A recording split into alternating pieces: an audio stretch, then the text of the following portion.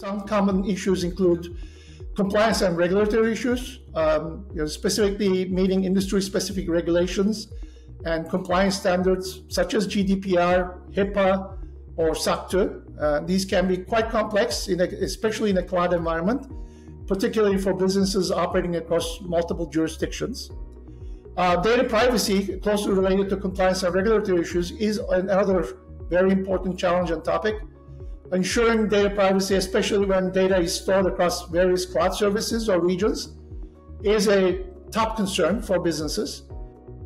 One is the whole governance, right? The procurement and making sure you're getting the most out of the different clouds.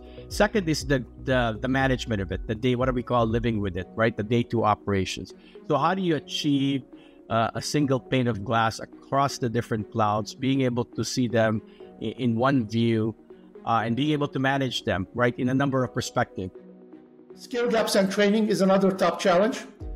We find that adopting cloud technologies often requires new skills and expertise, and businesses struggle to find and retain employees with the necessary knowledge and experience in areas like cloud architecture, DevOps, and cloud security.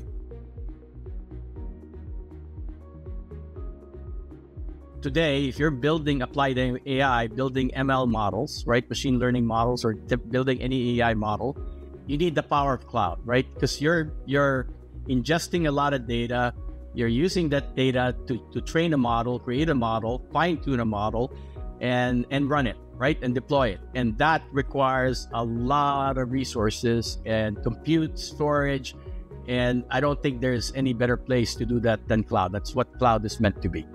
GenAI enables personalized and customized experiences across multiple digital platforms, and cloud strategies must adopt and leverage GenAI and machine learning capabilities to deliver tailored services, content, and recommendations to meet the preferences and expectations of GenAI users. Yeah, this specialist insurance company, they awarded us to help them and partner with them to really outsource, modernize, and transform their IT. So this is their applications, application support, infra and ops, and so on. And really what they challenged us and what they asked for our help is to significantly reduce the costs up to 30 to 40% in 3 or 4 years. And so in order to help them achieve that outcome, one of the biggest levers is looking at their application footprint. Their application footprint primarily were on-prem, so it's a lot more costly, and their data center costs were pretty high, and so they really wanted to move it to the cloud.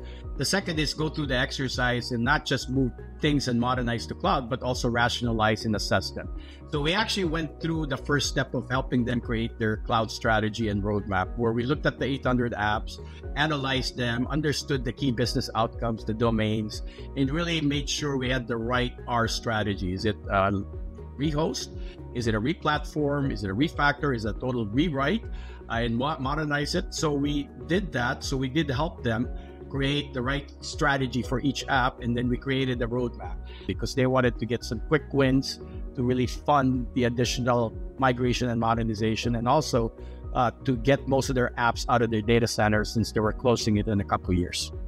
An interesting area where I see our clients benefit from cloud-based GenAI solutions is in the casualty and property insurance space, particularly in the claims area. We built a solution whereby we arm claims adjusters with a camera that takes pictures of possessions of customers after a disaster or after a loss has occurred, and be able to shop online from multiple sources for replacement of those items. This helps insurance companies cut cost, time, and then it also helps customers with customer satisfaction because they can get their possessions replaced much faster than they would have anticipated in the past. Focus on customer experience. Ultimately, success in the cloud depends on meeting the needs and expectations of your customers. So I would prioritize customer experience by delivering intuitive interfaces, responsive support, and innovative solutions that basically address their pain points and add value to their businesses. since most companies, enterprises have been doing cloud, and most of them are trying to look for more value out of the cloud, I think in order to do that, you actually got to go what I call two steps back, right? You need to look at your business, right? You need to rethink, reimagine how you do your business, whether it's underwriting, claims, or customer service. You need to rethink how you do it, and then see how technology tools like cloud or AI could help enable it. You need to form strategic partnerships with cloud providers, technology vendors, and ecosystem partners, which will allow you to get access to specialized expertise, resources that you may not have in-house, as well as market opportunities that you didn't know existed. Collaborate with partners to co-innovate, co-develop solutions, and create unique value propositions for your customers.